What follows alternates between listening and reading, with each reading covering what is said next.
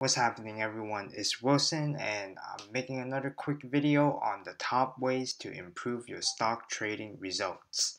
So I've made a lot of mistakes trading stocks, and a lot of times it's emotional mistakes or not having good risk management, and every single day I'm still learning something new. In this video, I kind of want to share some tips that I've accumulated over all my mistakes, and I'm trying to not make these same mistakes again and improve my trading game to get better results every single day. If you want, you can follow me on Twitter at iswilson8. So number one, have a trading journal. I know some of the best traders, the best stock traders of anything, forex traders, whatever. They always have a journal. Even like business people, I'm an entrepreneur, and people in that's running their own business always have their own journals, right? They write down their goals, they write down everything that's going on every day and how they can improve it. You don't need to pay for anything. You don't need to pay for fancy apps. You don't need to spend a lot of money. Just use Excel or Google Spreadsheet is always free, or just some sort of like goal tracking app and keep track of every single trade. So write down exactly when you got in, when you exit, um, what was the position size that you took, and then have a notes section. That's the most important part of a journal. It's like taking down your daily notes. What did you do wrong? what what did you do good today? What was the positive thing? And remember, always have positives. That even if it's a red day, there's something that you did in the day that was positive. So take that and reward yourself. Small wins go a long way. Write down everything that was positive and make sure you write down a lot of things that were negative, even if it's a green day. Write down all those negatives and think about how you can make future improvements. Write that down too. What am I going to do better tomorrow? What mistakes am I never going to make again? And make sure you hold yourself accountable for that. So have a good trading journal. Log all your results. Number two, risk management. As I said, one of the biggest mistakes I made when I started trading was not having good risk management. And until today, it's hard. It's hard, especially when a stock is falling and then, or it started off as profitable and then it started to drop lower than where you wanted it. So, you just got to take that loss sometime. And having a good risk management strategy, that going into a trade, every time you make that trade, you want to look for something like that you will gain at least 2 for 1. So every time you take a position, have that strategy in mind and know exactly when you're going to exit. Because if you're making 10 trades a day and seven of them are profitable, then you're going to be a profitable trader. But if you don't have that risk management, everything's just going to go off the board. You're going to have a stock where you're losing thousands of dollars, and then you're only gaining these small wins, and that's not going to get you anywhere because you're not managing your risk. The best traders manage the risk, and they have a strategy that they stick with when it comes to risk management.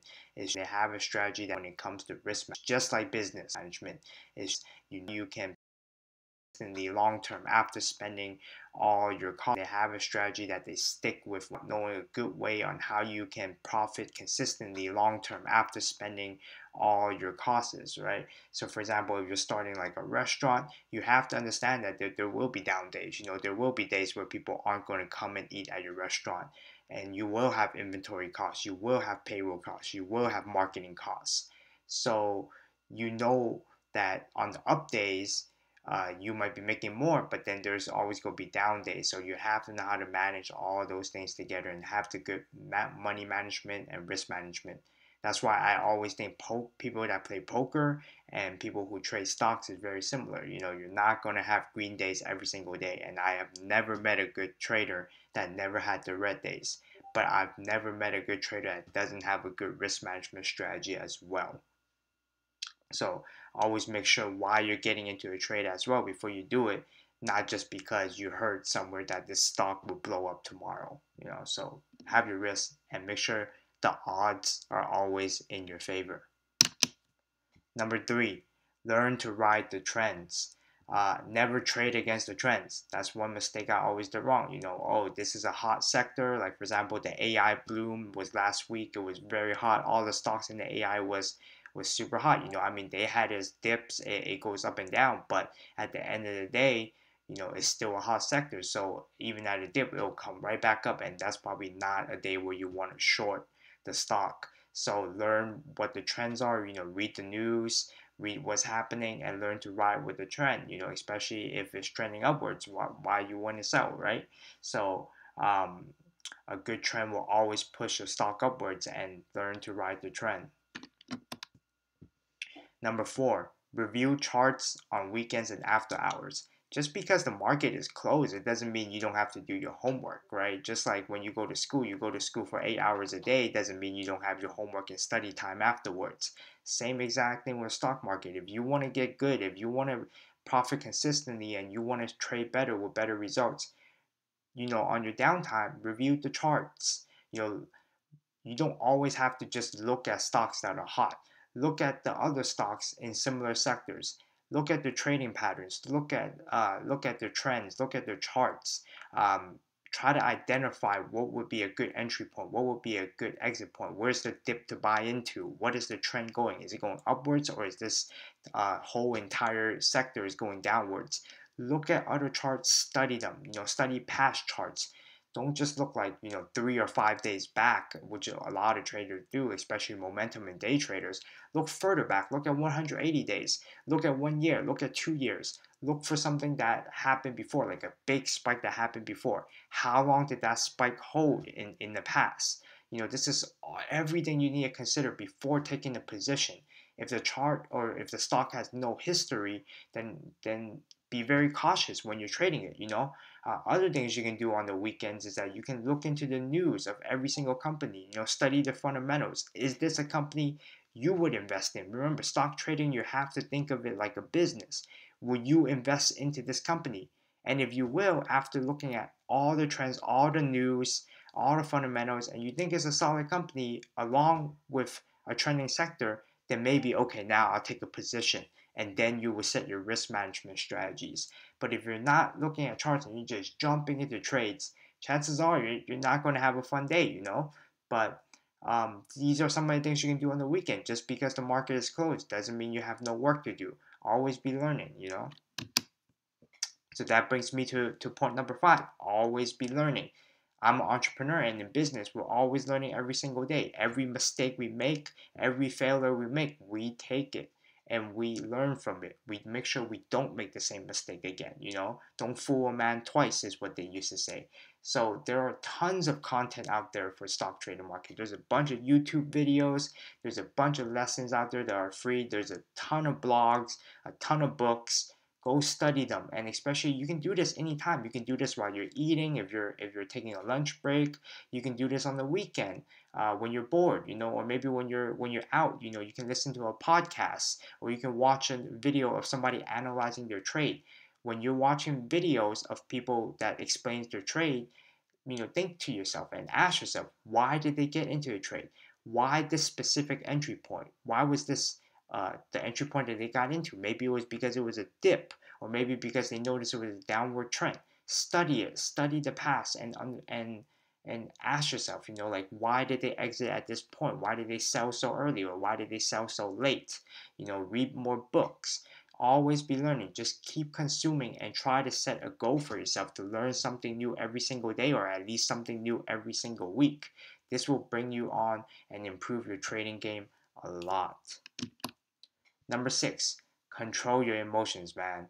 This is so important. Um, in poker, I used to play a lot of poker, and I still do for fun. But in poker, they call it tilt, and that's when somebody messes up a lot, and then they start playing out of the way. And that's where people who are able to control their emotions take advantage of that in poker. So they see that you're playing poorly because you're angry from a loss, from an all in or something, and they will take advantage of you and profit off you. So at the end of the day, who's the one that's losing? You're the one that's losing because you can't control your emotions. When it comes to stock trading, I see a lot of people, they're shorting stocks, and then the stock starts to go up, and they're like, oh my god, they get so mad, and they continue to short more and more and add more to the short. That's how you go bankrupt. You don't want that. So control your emotions. remember, you can't stop a lot of emotions. You will get mad. I get mad all the time, especially when a trade doesn't go in my favor. But I learned to control my emotions over time, and I'm improving on that every single day. Now, I'm not perfect at it. I still have my days where I can't control my emotions and I can't focus on anything else for the rest of the day, especially after market. But I'm learning to improve on that, and everyone needs to start somewhere. And don't ever mass buy just because you're down. Number 7, learn to take partial profits. The best traders learn to take their profits early. So, for example, if a stock is right now trading at $5 and it jumps up to 5.30, now you're in profit zone. You've made your money. You think the stock will continue to go higher, but at the same time, you're worried that all these short sellers will come in and massively drop the price, especially when you're trading in a crazy industry like biotech. Stocks can drop $1, $2 instantly. I saw this happen with me yesterday, and I keep blaming myself. Hey, how come I didn't sell out earlier?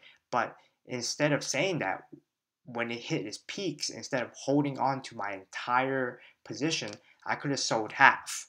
Now, if the stock did drop and then I sell the other half at my stop loss, then I would have just broke even, right? Because I already took profit on my first half. So learn to take partial profits. The game is always there. The stock will always be moving. If the stock does drop and you took partial profits and then it goes back up, then buy back in. Don't be afraid to do that. It's all part of the momentum and intraday trading. It's a strategy. So if it goes high and you think it will continue to break out, but you already have profits, you can sell half. If it continues to break, boom, you profit even more. So learn to take partial profits, learn to sell partial stocks, and keep moving with the game. You can always buy back in later, especially with the market being so crazy and just so much volume going on. Number 8, learn why a stock is moving. Don't ever trade a stock just because you see momentum for no reason. Those are the stocks I try to avoid the most. I I try to avoid a lot of technical breakouts because I don't know why it's moving. I don't know if it's sustainable, right? It can drop back down to zero the next day. So don't trade a stock unless there's a good catalyst. So look into the news. What is making this go up? Maybe this biotech stock had a new conference call, or maybe they went to some phase 2 trial clinic or something like that, or maybe they got approved by the FDA for the drug product. These are the stuff that will spike the news, especially if you see these supernova stocks that jump up like $2-3 in one day. The reason why the momentum continues to ride most of the time is because there are multiple catalysts coming out every single day about the stock. So there's more and more press release, more and more good news that continues to hold this momentum. So trade with the momentum for these stocks and make sure you read all the news about the company, even the past news. It could be like an insider buying, insider selling. Why is this stock good? Why is it bad? Is it a good company or not? Read the SEC filings. Well, that's it. Those are my tips. I will have a lot more, but those are the main ones that made me a better trader. So, thanks for watching. Again, it's Wilson. Subscribe to this channel, give it a thumbs up, and you can always follow me on Twitter at itswilson8.